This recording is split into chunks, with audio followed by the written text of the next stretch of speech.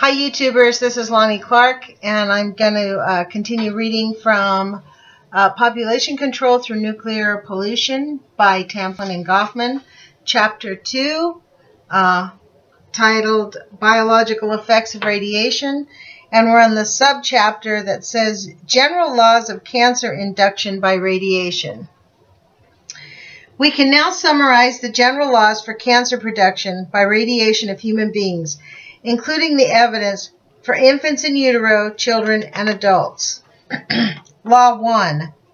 All forms of cancer, in all probability, can be increased by ionizing radiation, and the correct way to describe the phenomenon is either in terms of the dose required to double the spontaneous incidence rate for each cancer, or alternatively, as the increase of incidence of such cancers per rad of exposure. Law 2. All forms of cancer show closely similar doubling doses and closely similar increases in incident rate per rad. Law 3. Youthful subjects require less radiation to increase the incidence of rate by a specified fraction than do adults. Let me read that again. Youthful subjects require less radiation to increase the incidence rate by a specified fraction than do adults. Based upon these laws and the extensive data already in hand and described above, the following assignments appear reasonable for all forms of cancer and leukemia. For adults, 50 rads to double the spontaneous cancer and leukemia incidence. 2% increase in incident rate per rad of exposure. Wow. For children, between 5 and 10 rads to double spontaneous incidence. 10 to 20% increase in incident rate per rad of exposure. For infants in utero, between 1/3 and 1.5 rads to double spontaneous incidence. 600 to 300% in incidence rate per rad of exposure. Wow, this explains the skyrocketing cancer rates right now. For the radiation of infants in utero, Stewart and Neal had clearly stated the outlines of these general laws. For adults, Court, Brown, and Dahl had clearly stated the outlines of these general laws. With all of the additional data available, plus the data of Stewart and Neal, McMahon, and Court, Brown, and Dahl, we consider the enunciation of these general fundamental laws as having a better experimental base than many laws of physics, chemistry, or even biology had when they were first proposed. Wow. Furthermore, we would estimate that the absolute numbers, if anything, are probably underestimating the risk. For purposes of setting radiation tolerance guidelines, one might even be advised to use lower doubling doses than those estimated above. Wow. The implications of these laws for the population exposure associated with Atoms for Peace programs. The statutory allowable dose to the population at large in the USA is 0.17 rads per year from peaceful uses of atomic energy in all forms. If everyone in the population were to receive 0.17 rads per year from birth to 30 years, the integrated exposure above background would be 5 rads of exposure. If the risk for all forms of cancer plus leukemia is an increase of 2% in incidence per rad, we have 5 times 2, which equals 10% increase in incident rate of all forms of cancer plus leukemia per year for a population of 200 million persons in the USA. And this estimate does not even credit the much greater sensitivity to cancer induction of the radiated child or infant in utero. Our estimate of 32,000 extra cancers and leukemia is probably too low as a result of not taking the child sensitivity into account.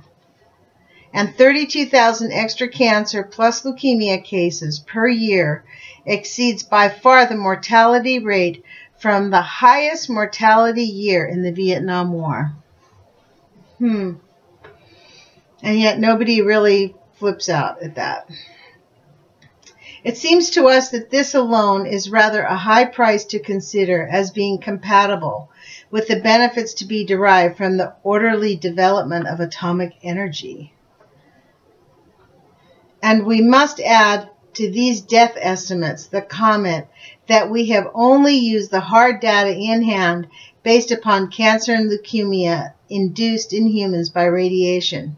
We have said nothing thus far of the additional burden of loss of life and misery from genetic disorders in future generations, fetal deaths, and neonatal deaths. Furthermore, we have not used the vast array of experimental animal data, which indicate that not only does cancer mortality increase from irradiation, but that many, if not all, causes of death increase, and in about the same proportion as does cancer mortality. In human beings, this could multiply by 4 times the 32,000 extra cancer plus leukemia deaths per year in the United States. Wow. What must be done? It would appear that the only sensible thing to do right now is to reduce drastically the Federal Radiation Council radiation dosage guidelines which permit excessive radiation dosages to the population. We draw no comfort from the fact that everyone in the population is not yet receiving this allowable dosage. With the variety of burgeoning atomic energy programs, an increasing proportion of the population will indeed receive increasing doses of radiation.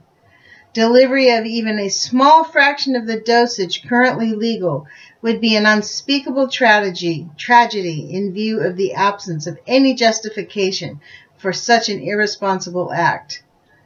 Well, they did it, and it's done. This, in essence, is the evidence and message we delivered before the eminent scientific society, the Institute of Electrical and Electronic Engineers, on October 29, 1969 in San Francisco, California. Wow, I was in 8th grade in 1969. And this was the message we repeated on November 18, 1969.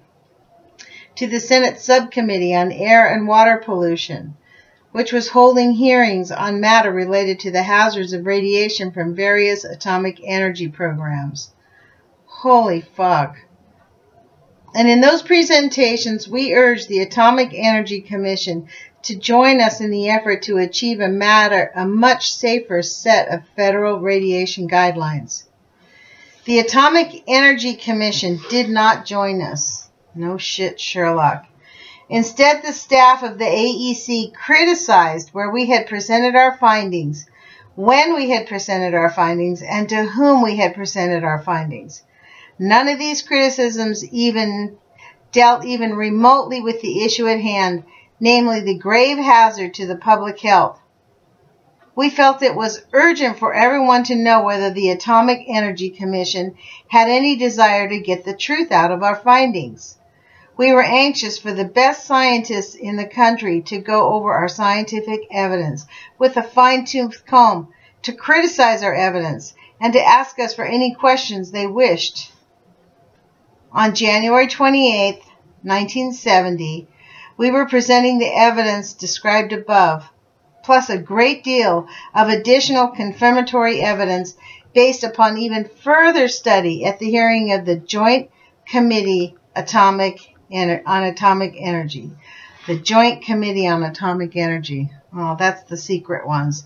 The Joint Committee of anything inside the United States is a super secret thing.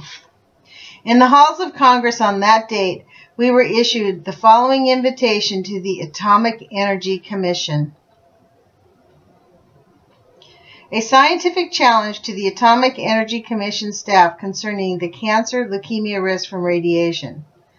Chairman Holyfield, we urge you to nominate a jury of eminent persons, physicists, chemists, biologists, physicians, Nobel Prize winners, or National Academy of Science members, or American Society for Advancement of Science members, none of whom have any atomic energy axe to grind. We urge you to serve as chairman of a debate. Dr. Tamplin and I will debate each other in every facet of evidence concerning the serious hazard of Federal Radiation Council guidelines against the entire AEC staff, plus anyone they can get from their 19 odd laboratories, singly, serially, or in any combination. With their 20-year background on this problem and their large staff to draw on, they should be razor sharp at a moment's notice. We are ready now. If there is a valid reason for questioning our submission to peers and for questioning our evidence, this eminent jury of peers will certainly determine so.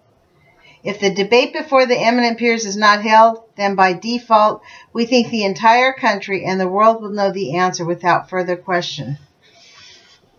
That was January 28, 1970. It is now the latter part of 1970. The AEC staff has not been heard from. It appears as if the true answer is known by the AEC by default. I see what they did. We issued the following invitation. In the halls of Congress on that date, we issued the following invitation to the Atomic Energy Commission. I wish they had told us where they had it. So let me see how... I'm at 11 minutes. Let me see, what do we have? The next thing is genetic consequences of radiation. That's a pretty long topic. I think I'll stop here, you guys. We're on page 21. The next subchapter is genetic consequences of radiation. And so I guess I'll talk to you guys tomorrow night. And I think this is very enlightening. I hope you guys are getting something out of it. I'm shocked, if you can't tell as I'm reading. It's pretty evident they know what they're doing.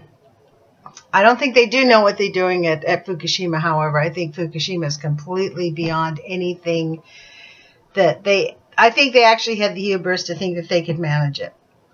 And now that they can't, they're just going to like, zip the mouth, calladito, let's don't tell anybody anything, and we didn't do anything. And they have all the laws and all the money to protect them. And so we get to protect ourselves, and we get to help ourselves. And hopefully, reading this book, I know it's slow, but it's better than not reading it. That's what I think. Ciao, you guys. Sweet dreams.